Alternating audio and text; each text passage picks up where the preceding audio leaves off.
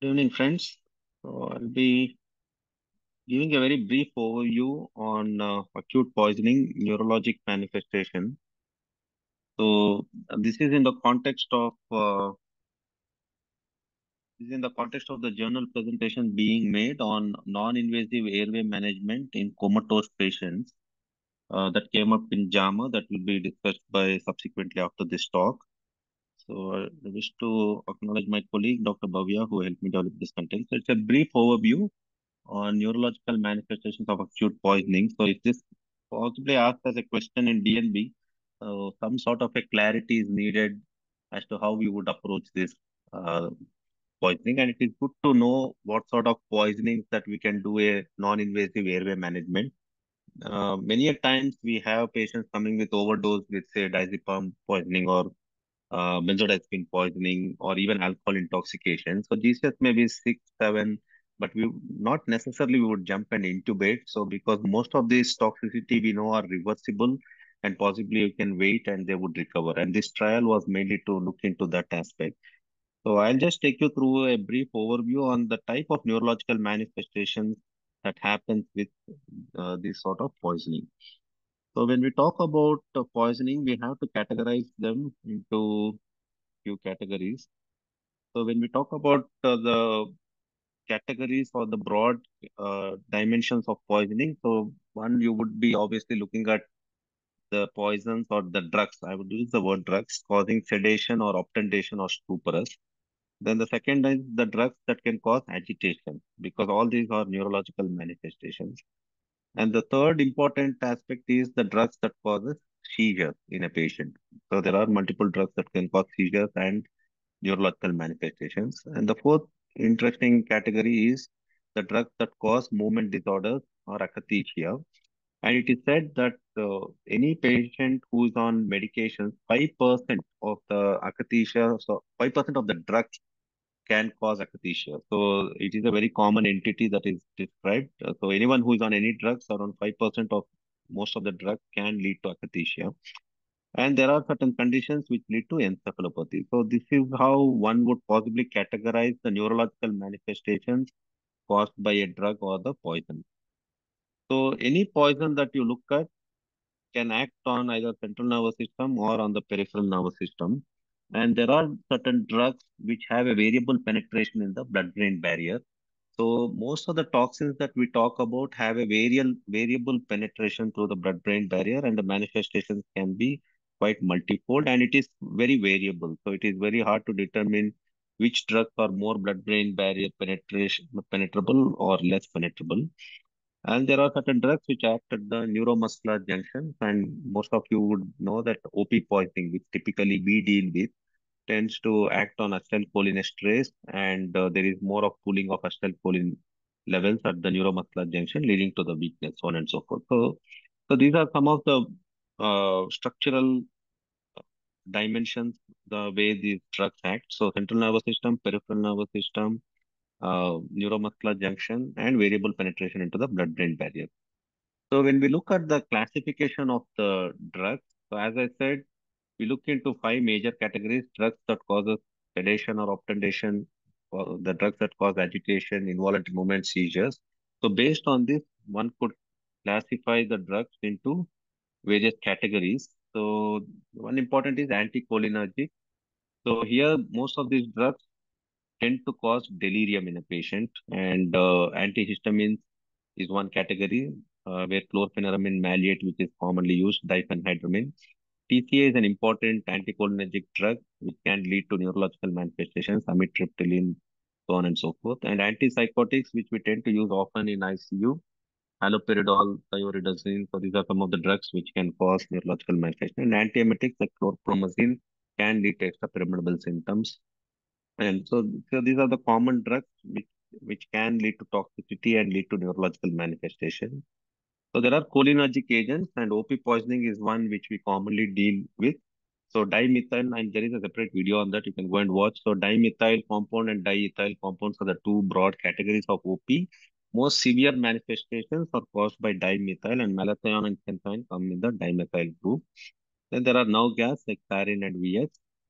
So then you have the third category, which is opioids. So, and the recreational drugs that are used like heroin, codeine, and morphine are naturally occurring opioids. And there are opioid-like compounds like clonidine and clonazepam. So, and these cause typically sedative effects. And cholinergic compounds cause more of agitation. And anticholinergic cause more of delirium and stupor sort of a situation. Then you have this sympathomimetic agent, which causes more of agitation, like adrenergic agents like cocaine, amphetamines, and phencyclidine. And these are used as recreational drugs, and they cause sympathetic hyperactivity, and more agitation would be the manifestation of these drugs. Then there are these xanthines like theophylline and caffeine, which again causes agitation. And there are atypical antidepressants like neuramine reuptake inhibition. Like these are the older drugs you would have heard of, venlafaxine, trazodone. So all these can cause agitation. So this is the fourth category of drugs. So we spoke about cholinergics, anticholinergics, opioids, sympathomimetics. Then there are these sedative hypnotics which causes sedation. Alcohol can be ethylene or methylene glycol or ethylene glycol or ethyl alcohol or methyl alcohol. Barbiturates, phenobarbital and pentobarbital. And we do see often sometimes toxicity with barbiturate, which come now and then. Then benzodiazepine is the most common drug toxicity one would possibly see in intensive care. So it can be any of the benzodiazepines and so lorazepam, diazepam, midazolam, so on and so forth. And miscellaneous drugs, there are the gamma butyrate and baclofen.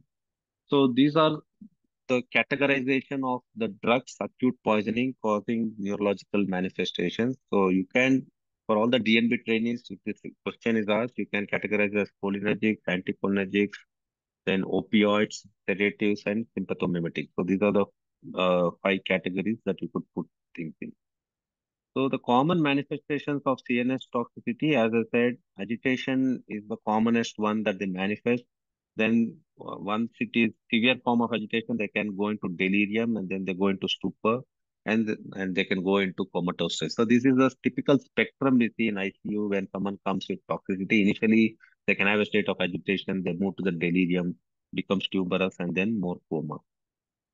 So there are distinctive group of drugs that causes seizure. So you can use this mnemonic. You can remember this drug by using this mnemonic Otis Campbell. So O stands for opioids. So they can cause seizure. T stands for theophylline and tricyclic antidepressants, which cause seizure. I stands for insulin, means hypoglycemia or INH can cause seizure. S stands for salicylates. C is cocaine, cyanide, or carbon monoxide. A stands for amphetamine or anticholinergic. M stands for metaldehyde, and P is like carbapenems, imipenem is known to cause seizure disorder, and sometimes levofloxacin also is touted. So any drug can cause, so you can remember as penems, and B is barbiturates, and E is ethanol. So L is for lead and lithium. So this is a very easy mnemonic to remember. Otis Campbell. These are the groups of drugs that can lead to seizure disorder.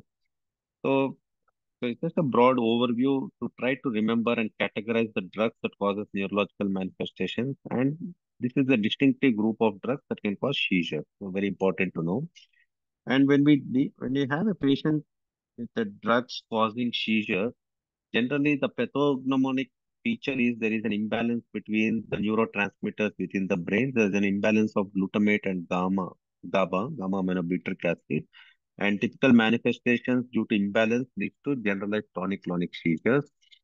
And tricyclic antidepressants, they act on the sodium channel in the brain and they lower the seizure threshold. So that is the way they cause seizures. And cyanide causes cellular hypoxemia and oxygen consumption gets reduced and that leads to seizures due to cyanide. And the theophylline and caffeine, they act on the adenosine receptors and they can cause refractory seizure. So these are some of the molecular mechanisms as to how seizures are caused by the some of the key drugs. So TCA, which we tend to see, they predominantly act on the sodium channels and lower the seizure threshold. Theophylline, we used to use a lot of deriphyllin and so on and so forth for COPD. They act on adenosine receptors and can cause refractory seizure. So these are some of the mechanisms, the way these drugs cause seizure. So the other group that we saw, so we spoke about sedation, we talk about agitation, we spoke about seizures. Then there's an other entity called encephalopathy.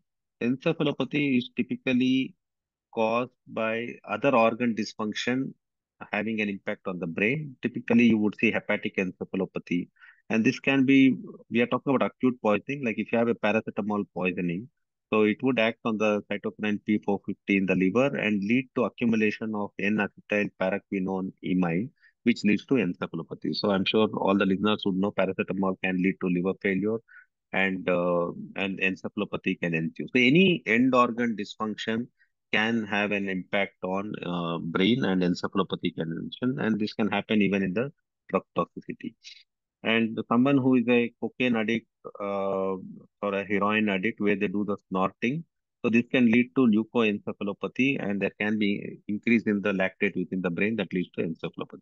So we are only talking about drugs causing encephalopathy, and if we talk about encephalopathy, it is secondary to certain organ dysfunction. So in paracetamol, it's the liver dysfunction, and in with regards to snorting of cocaine, it is due to leukoencephalopathy. When it comes to alcoholism, it is due to thiamine deficiency. So in alcoholism, there is a thiamine deficiency which leads to Wernicke's encephalopathy. So this is some of the conceptual understanding as to how encephalopathy happens due to drug toxicity. And movement disorder. So lot of drugs can cause movement disorder. Just pay little attention to that video there. So that is an akathisia. Akathisia is a repetitive movement of certain motor activity. And as I said, 5% of any drug can lead to repetitive movements and movement disorders. So the movement disorders can be dystonia, and I'm sure many of you would have seen dystonia, which can happen due to certain antiemetics like chlorpromazine, so on and so forth. And akathisia, the commonest drugs that are implicated are tricyclic antidepressants. The video you saw is the typical akathisia, where there is repetitive movements. It can be secondary to tricyclic antidepressants, monoamine oxidase inhibitors, and SSRI, selective serotonin receptor uptake inhibitor or atypical antidepressant. So these are the ones which can lead to akathisia.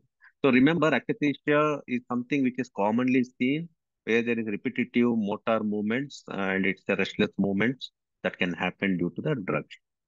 So that is about the movement disorder and stroke.